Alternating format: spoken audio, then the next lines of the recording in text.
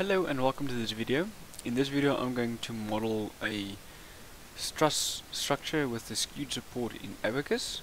I'll be doing this structure shown here with a 45-degree incline support and also one here, and there's also a force applied at this inclination.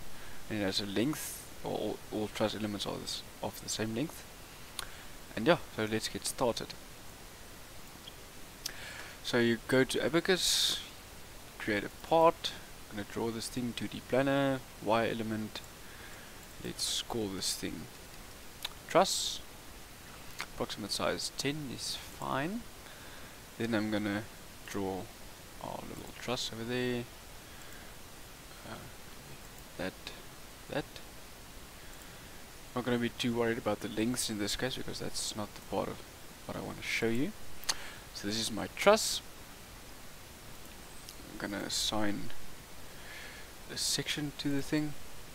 So select everything, make sure everything is selected. Just call it set truss. Say done. It wants a section, so you create a section. Call beam. Let's call it truss. I'm gonna keep it as a truss structure, so you select truss. Continue on a cross-sectional area or and a material. So you say material is steel, elastic. I'm gonna sort of sprint through these creations because they become sort of second nature when you do this quite a few times. So steel, that Young's modulus and Poisson's ratio, and let's make a cross-sectional area 30 minus 4. I usually work in meters, newtons, pascals, and this is the area of each element is 30 to the power of 10 to the minus 4 meters squared.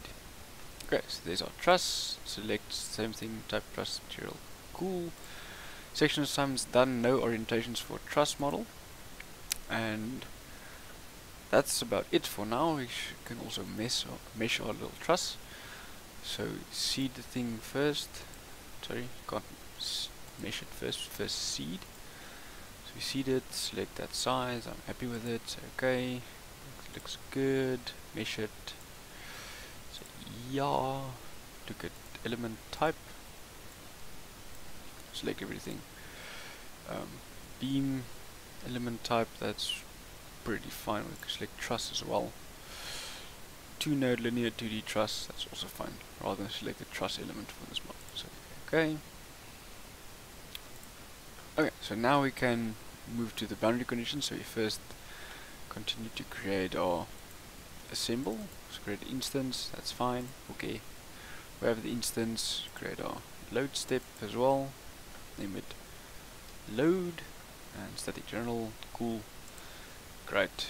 Don't need a description for that. Okay. Now I'm gonna add the pin support at the top first, because why not? Easily enough. Set boundary condition.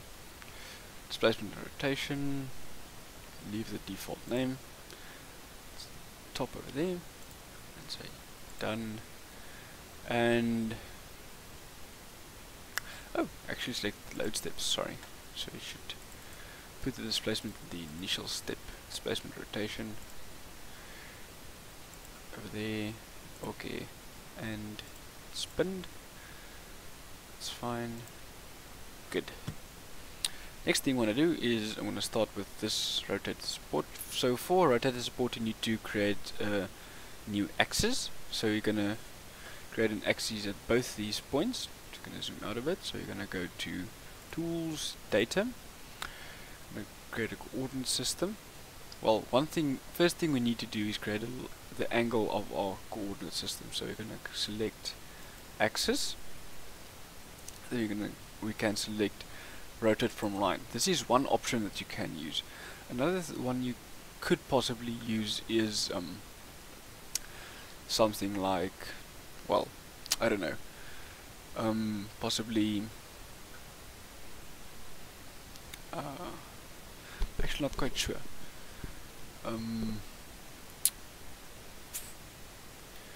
Is add elements, draw additional elements to mimic the axis you want and use that and delete the elements later on or something like that. So I'm gonna, for this example, I'm gonna rotate the axis from a line. Select the straight line from which to rotate. I'm gonna select the bottom line because it's straight. Select a point about which to rotate, so I want that point.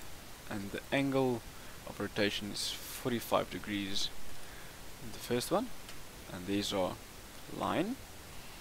And we always need two lines for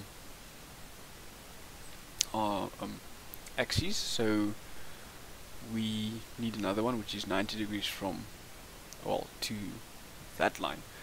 So I'm going to select the straight line again and same point, and 45 plus 90 gives us an angle of 135 degrees, and that's this line. So that's our 45 degree angle and the x and y axes of that line. So now we move on to create it in the coordinate system at that point.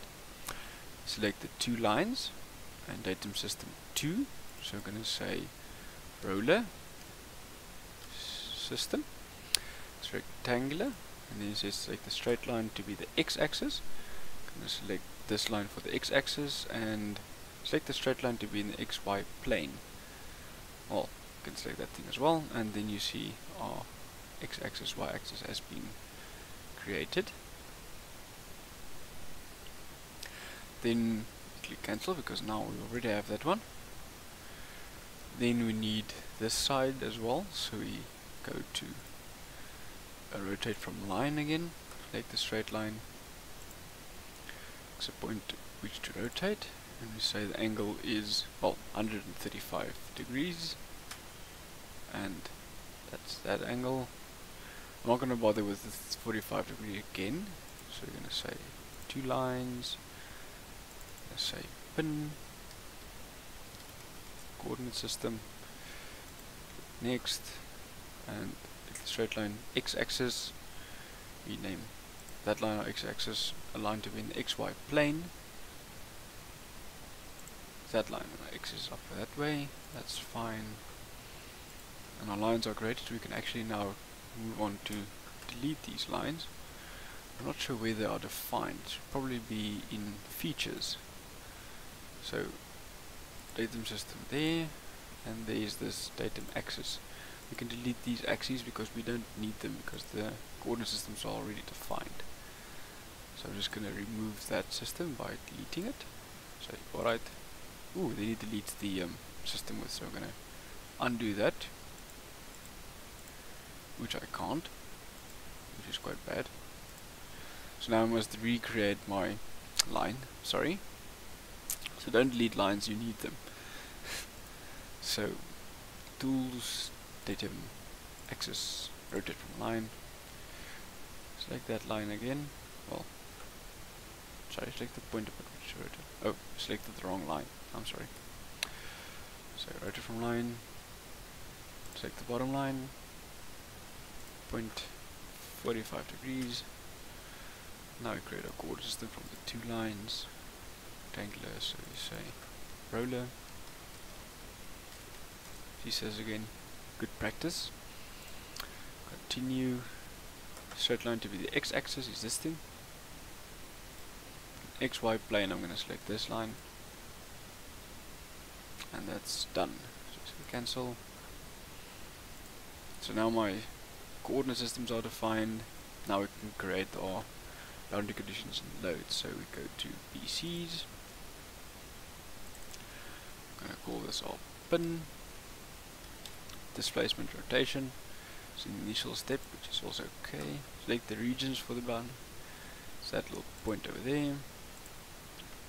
Coordinate system, we select this coordinate system, and it's a pin, so that's fine. So there's our pin with that coordinate system. Now we move to the roller, so we create our roller. Displacement rotation, that's fine.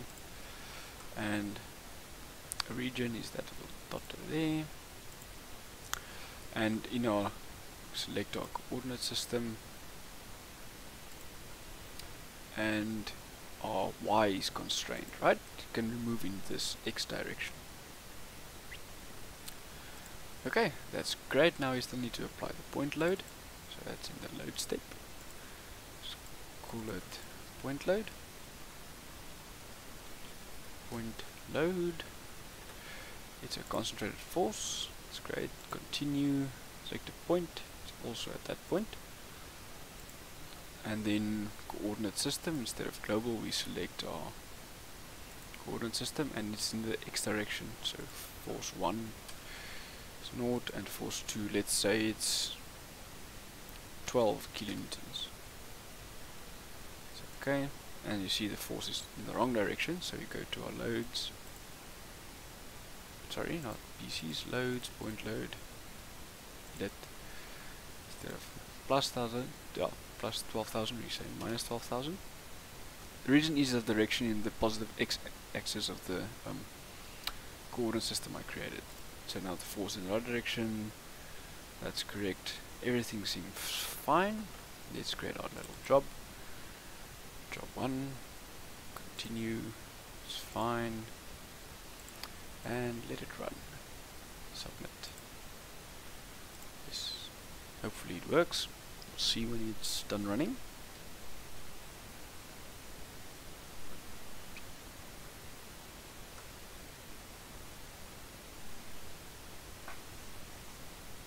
Job was completed successfully. Let's have a look at the results. Ooh. Oh, this is still from the previous example, so I should go to options, just remove these. It's okay. Just interested in displacement at this stage. So only thing the displacement is that part over there. So U1 displacement is fairly small. U2 is also very similar magnitude. So yeah, and that's how you model a rotated support and a force at a specific coordinate axis in ABAQUS. Thank you very much for watching. Happy modeling.